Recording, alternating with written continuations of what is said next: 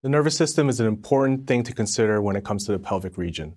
The pelvis houses a lot of sympathetic, parasympathetic, and motor plexus. You have your lumbar plexus from T12 to L4. You have your sacral plexus from L4 to S4. The sciatic nerve originates and passes through the pelvis, and you have your coccygeal plexus also. So the sacral sympathetic trunks are an extension of the lumbar sympathetic chain, and they fuse over the coccyx to form the ganglion impars. The parasympathetic nerves of the pelvic splanchnics also arise from S2 to S4, and that goes and supplies parasympathetic innervation to the left colon and then to most of the organs within the pelvis. So the vagus nerve from cranial nerve 10 comes down and generally supplies parasympathetic innervation to most of the organs of the abdomen, the heart, lungs, and most of the gut. Whereas the sympathetics are provided from the sympathetic chain, and now the parasympathetics of the pelvis and the distal gut is provided from S2 to S4. And so this is really important to distinguish where the parasympathetic innervation starts and also the different organs that are innervated by the sacral plexus as opposed to the vagal nerve. Additionally, you have the inferior hypogastric plexus. Both are parasympathetic and sympathetic fibers. There's a smaller plexus to the rectum, bladder, and prostate, uterus, and the vagina. The pelvis houses a lot of different viscera.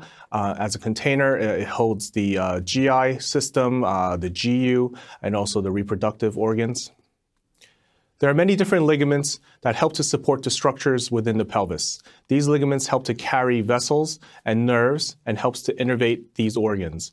And so some important ones to be familiar with include the lateral ligament of the bladder, the carnal ligament, which becomes the base of the broad ligament, and the uterosacral ligaments. You also have another view here where you could appreciate some of the additional ligaments, including the median ligament of the bladder, uterosacral ligaments, the broad ligament, which you can't picture here, but it actually connects to the carnal ligament labeled as 4, the suspensory ligament of the ovary, and the round ligament. So the pelvis plays a large role with respiration and circulation.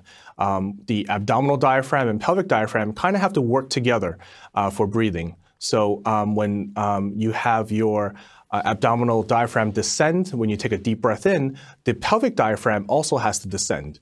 And then when you exhale and recoil, the pelvis also comes up. And so this sort of pumping motion, if you imagine two different cylinders, helps to drive motion and movement to improve circulation, to improve lymphatic flow and movement throughout the abdomen.